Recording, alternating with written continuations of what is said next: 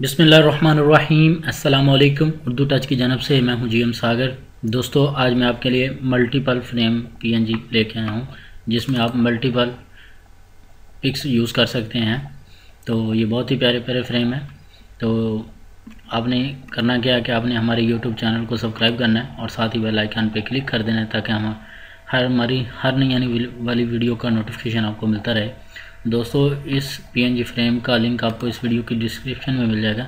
आपने यहाँ से इसको डाउनलोड कर लेना है और यहाँ से पासवर्ड कॉपी कर लेना है, और उसके बाद आपने फाइल डाउनलोड की होगी उसको अनजिप कर लेना है। Welcome to Urdu touch YouTube channel. आप हमारी वीडियो 3 प्लेटफॉर्म पे देख सकते हैं। Number 1 YouTube. आपने यूट्यूब को ओपन कर लेना है, सर्च बार में उर्दू टच टाइप करना है और हमारे इस चैनल को ओपन कर लेना है और इस चैनल को सब्सक्राइब कर लेना है और साथ ही बेल आइकन पे क्लिक कर देना है। उसके बाद आप हमारी यूट्यूब की वीडियो वॉच कर सकते हैं। नंबर 2, आप हमारी वीडियो फेसबुक से भी देख सकते हैं। आपने फेसबुक सर्च बार में उर्दू टच टाइप करना है और हमारे इस पेज को ओपन कर लेना है और इसको लाइक और फॉलो कर लेना है। और उसके बाद आपने यहाँ पे YouTube पे क्लिक करना है और हमारी जितनी भी YouTube की वीडियो हैं आपको यहाँ मिल जाएंगी, तो आप उनको यहाँ से वॉच कर सकते हैं। नंबर 3, आप हमारी वीडियोस ब्लॉग से देख सकते हैं। Urdu touch for you .blogspot और movie mixing zone for you .blogspot। उसके बाद आपने एडोब फोटोशॉप के ज़रिए इसमें अपनी पिक्स लगा लेनी है।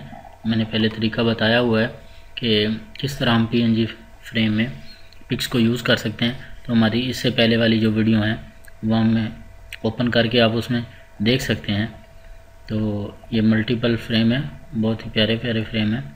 जब आप इसमें अपनी पिक्स यूज़ करेंगे तो आपकी पिक्स बहुत ही अमेजिंग नज़र आएगी। तो मिलते हैं एक नई वीडियो में। तो हमारे यूट्यूब चैनल को सब्सक्राइब कीजिएगा और हमारे फेसबुक पेज को भी लाइक कीजिएगा और वीडियो को शेयर एंड लाइक कीजिएगा। अल्लाह हाफ़िज़।